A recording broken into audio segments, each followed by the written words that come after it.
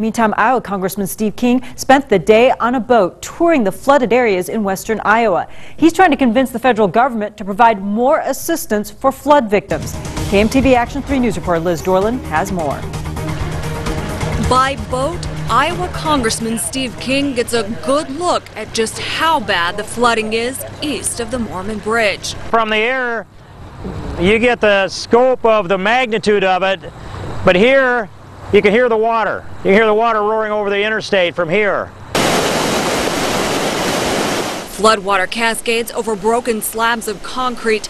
In some areas, the constant rush of water has washed away the cement. I'm standing at the 680 I-29 interchange. In this area, the water in some places is as deep as 20 feet. It's undercutting the interstate here, washing out the dirt, allowing the concrete to collapse. Well, I think that says one thing, it's no picnic out here for sure. Sides of grain bins and homes mark where the water has been.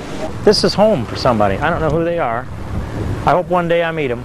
It is heartbreaking to see the damage. Just look inside this home. A refrigerator floats in the water while mold grows on the walls. I wish Washington, D.C. had a better sense of the reality of what we have here.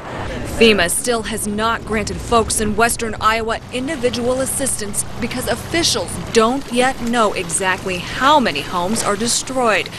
Wearing hip waders, Congressman King gets into the floodwater and tapes a message for Washington, D.C., pleading for help. This is a real flood, Mr. President, and it's going to be here until October at least.